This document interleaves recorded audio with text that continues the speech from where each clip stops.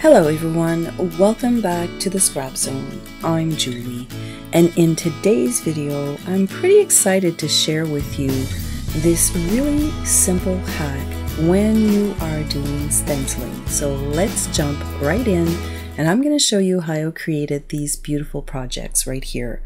So for those of you who have a Cricut and you have a mat, I know that I throw these out and I kind of feel bad, but you know what? When it's kind of used up, you can totally use your Cricut mat and you can put down your piece that you're going to stencil and it's not going to move.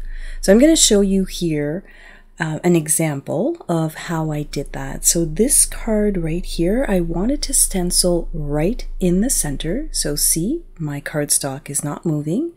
And then I'm going to add my layered stencil right on top. So you saw me adding washi tape, and the washi tape is actually facing up. And I added my stencil right on top.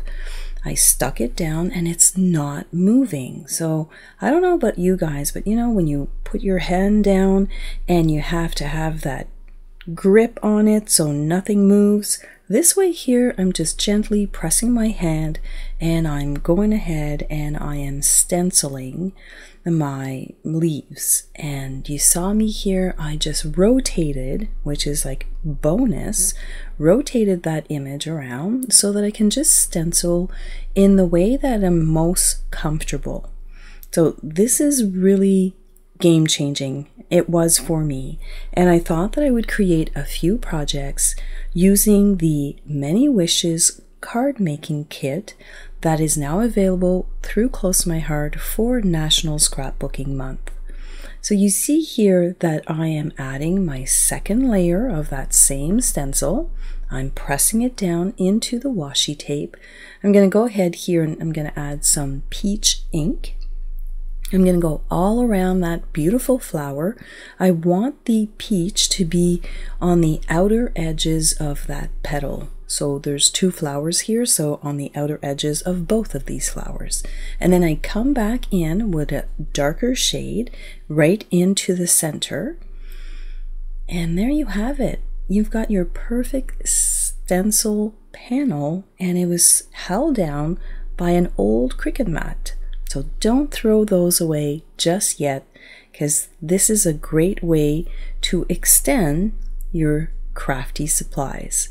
Now you just put your card down, nothing moves, you add your stencil. I think that this is really cool. So I hope that you think so too. So let's start working on these projects.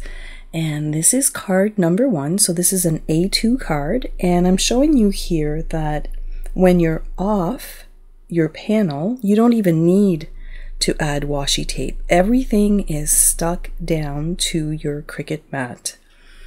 So I'm going to add my second layer, and in between here I have to remember to wipe that stencil off, because in these projects that I did, I actually flipped that stencil from, I guess, the top side to the bottom side, so you have to make sure to clean everything off. So here you saw me grabbing some washi tape, and I kind of took a little bit of the tackiness off just with, you know, the oils that are on my hand, and I did tack it down just to provide additional stability. I can't tell you how many times I've used a stencil and it moves on me and then I have to start over. This way here is perfect. Like, I pull off my stencil, I've got my card front right on my mat, and it's really, really great.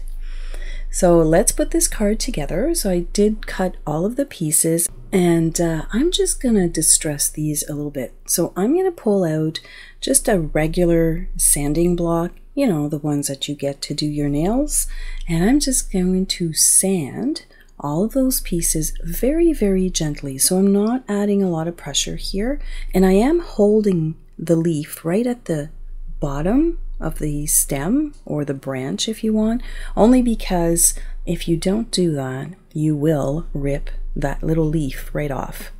Ask me how I know that. So anyways, I'm going to go ahead here and I'm going to sand all of those pieces just to give them a little bit of texture and dimension. And I'm going to add them all together. So I'm going to glue the front to the back piece.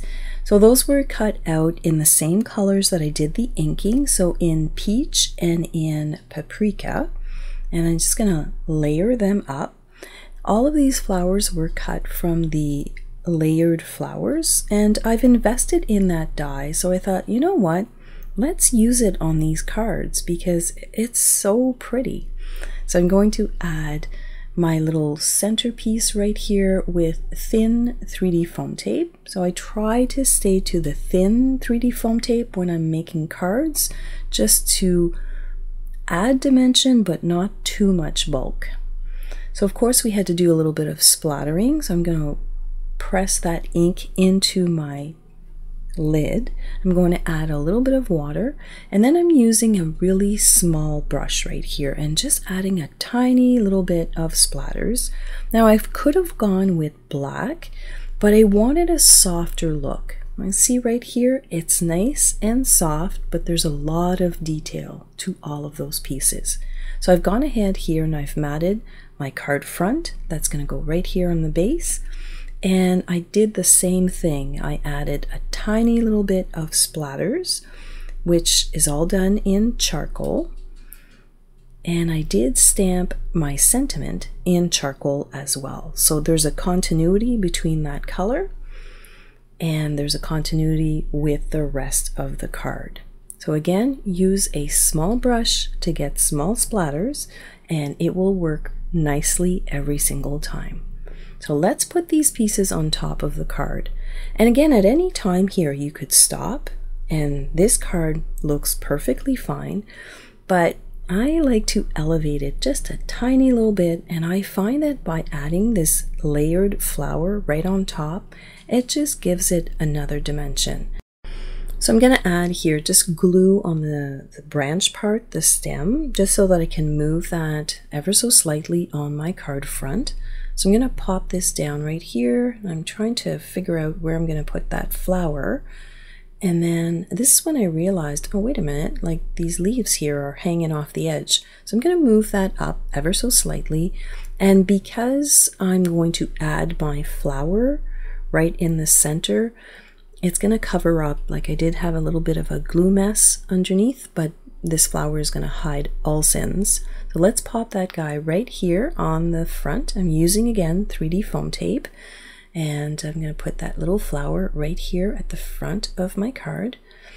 And I'm going to add another one. So I was trying to do, you know, like the rules of threes and add 3 flowers and strategically place them on the card so that they look great, but they don't hide too much of my stencil. And I think that I've achieved that by doubling them up right here in the lower left corner. So let me snip this off just so that it meets up with the frame. And I'm going to add one right here at the top. So I'm going to cut this down because I don't need the full piece. And I'm just going to kind of fold them. I'm just barely folding them up. And I can pop that right here on the top, making sure that it doesn't float off the card, because you won't be able to put it in your envelope if you do that. Again, ask me how I know that. It was one of those days. Anyways, so there we go. I'm going to pop this down and add that little flower right here at the top with a thin foam dot. I really like the foam dots for these flowers. Like, they're perfect. They're circular, they're not too big, and they're easy to handle. So there you have it. You have your layered card with the layered flowers. You've got that beautiful stencil at the background, and here I'm just going to glue down my front panel to my card base. And it was cut like an 1/8 of an inch shorter or smaller than the card front. I'm liking the way that this is looking. You've got a nice thin border. You've got those beautiful flowers that have been stenciled on the back side, and then you've got these great layered flowers right here on the top. So for the inside of the card, I've done this in a lot of my cards. I'm actually doing this on most of my cards now. I'm on a kick, I guess. So I use my rectangle die and I layer it up with the color that's on the front, and I just find that it looks really, really nice on the inside. So I'm going to add a few gems. I'm going to put one right up here, and then I'm going to concentrate them right by the sentiment so that it draws your eye to the sentiment. And that's all. I'm only going to add 3. And I think that it looks really, really good. Okay, so let's move on to project number 2, which is the same concept but using a slimline card. Now I really like the way that my older Cricut mat is holding everything down. So here you can tell on the right hand side that that was going to move on me a tiny little bit, so I decided to use washi tape. But for the most part, this is so much easier for me, I find, because it's not moving and I can rotate my card front once I'm done working on the bottom part right here. So I'm going to position my flower, and I'm just going to press it down. I'm going to add a little bit of washi tape, and then I'm going to go ahead and add a little bit of the lighter shades first, followed by the dark, and then I go back with the lighter shades as well. So this is the beauty. Flipping that piece around was game-changing for me, I have to say that. And you saw that I actually pressed down my stencil with just the handle of my blending brush here, and that works well too. So I'm just kind of pushing down on my little stencil and everything just stays in place. So I'm loving this hack. So we're going to flip this back and forth. We're going to take a peek at it, and I think that I really like the way that this is going to look. Now, when I started with this card, originally I thought it was going to be a portrait kind of orientation, and then it ended up being a landscape, which is great too. So I did go ahead and I stamped my sentiment. Again, I'm using the Many Wishes card making kit. There's tons of sentiment on that stamp, and they're all really, really good. So here I've got my front. It's nice and complete, and I'm going to add those layered flowers to the front here. And again, you could stop right here. That card looks really good, but these little flowers right here at the top, I just think that it adds just a little bit more.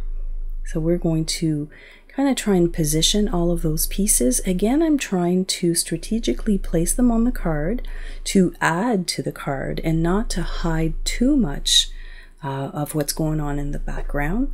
That little flower right here, I could have just left it, but I thought, you know what, I've got a couple of leaves right here, so I'm just going to tuck them in just like so, and I think that that looks pretty good.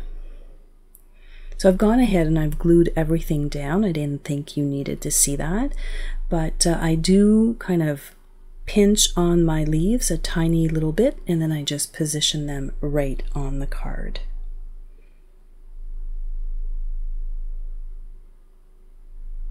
So here you've got a nice close-up of those layered flowers, the stenciling, all of the splattering. And this one right here, I'm not sure why I stopped during the process, but I did, and I thought, wait a minute, why should I throw that out? I'm going to add it right here on the inside of the card. And now that I'm looking at it, that would make a pretty card too. But I thought, okay, well, let's use it. So sometimes you just have to keep your pieces until you're all done, and I think that that makes for a really nice inside piece. I'm going to add a few of those silver glitter gems, and again I'm doing the same thing. I'm adding a big one at the top, and then I'm adding a big one and a smaller one right here close to the sentiment, which draws your eye to the sentiment on the card. So that looks pretty good, and I'm really glad I kept that inside piece. All right, so we are done with the A2 size card, the Slimline card, and I thought, you know what, this is a special for National Scrapbooking Month or Day. So I thought, okay, let's cut some pieces here and let's put a single page layout together using these beautiful flowers. So I have this one photo of me and my hubby, and we were out on a walk, and I thought, okay, I can make this work. I've got this beautiful mix-in sheet from the In Full Bloom, and when I'm adding my photo right here, it's a little bit busy. Like my photo gets lost on the background a tiny little bit. So we're gonna cut that out, but I just want to make sure I'm cutting it at the right size. So it's like 4.5. Yeah, I think I'm gonna cut that down to 4.5. And I'm gonna bring that back, and I'm gonna use those words for my journaling. So let's bring all of these pieces here so I can kind of do a dry assembly. I'm going to add my flowers. I want to make sure that it doesn't cover my photo too much. And you'll notice that the center flower, I added a tiny little bit more color to it just to give it more dimension. So I'm just lining up my flowers, and I've got this white base. And see these words? They're great. So I'm going to have to look through that and use those for my journaling, as I said before. I did cut the I Love You thin cut. It's a thin cut, and I layered it up, and I've got more of these layered flowers.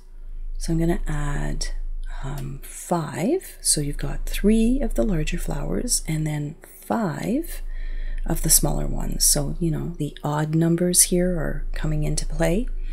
But before I glue everything down, I am going to do some distressing. So I did some splatters. Let's get my camera to focus here for a second. There you go. So I did some splatters on the flowers with the tiny little brush. And then this fan brush here is really great because it gives you nice big splatters, but sometimes they're too big. So see here, it was really big, my first splatter if you want, but I knew I was going to cover that. So I was pretty brave here and just kind of went for it. So I did add that all on the white side, and then I'm just going to rub my ink pad around the edges just to kind of finish that whole base. So we're going to go back to the flowers here, and although I really like that fan brush, when it comes to adding a little bit of splatters to images such as these flowers, I still prefer to go back to my tiny little brush. So that's just a preference, but it works out well for me. I've got a little bit more control that way. So right here I thought, you know what, I'm going to add a little bit of ink blending. I'm going to bring in some of that peach, just a very light blush underneath the Love You, and I thought that was appropriate. And I'm just going to add it right here. Now you might not see it all that well in the video, but in real life it stands out really, really nicely. So we're going to add our little kind of branches here and there, and I'm just going to tuck them in. And I'm just going to kind of complete that cluster of flowers. And this little guy is like the pièce of résistance. He is so good. I love this butterfly. He is from the In Full Bloom collection, and when you do him up in these really nice orange colors, he takes on a whole new look. So he was so great that I didn't need to add more, because I would have had to probably add 3 butterflies, but I thought just that one was perfect. I added that little film strip again from the In Full Bloom collection, and we're just going to finish off our page right here. So I went through and I picked a few kind of words off of the back side that actually matched my layout right here, and I'm just going to add them here and there on this layout, and that's just going to add kind of like journaling without me actually journaling about it. Like really, we were just going out for a walk, but there's a few keywords that I could choose and add them to my layout, and I'm really happy that I took the time to read all of them and find that they're actually really good. So check out the back side of that sheet, because there's lots of words there that could definitely be used for a card or here, as you can see, on a layout. So I'm going to add a few little dots, and I'm kind of grouping them in pairs, so a big one and a little one. Let's take a closer look at this layout. So I use the Many Wishes card making kit to complete this page, and I brought in a few elements from Info Bloom. I love that paper. I really like the extra dimension that I got from those layered flowers, and that butterfly is so good. I really like him. So I hope that you've enjoyed all of these projects, and I hope that you've picked up a few tips along the way. As always, thank you so much for hanging out with me today, and if you're not a subscriber, I would love for you to join. I've linked a few videos here that I think you might just like. I will catch you in the next video. Have a fantastic day.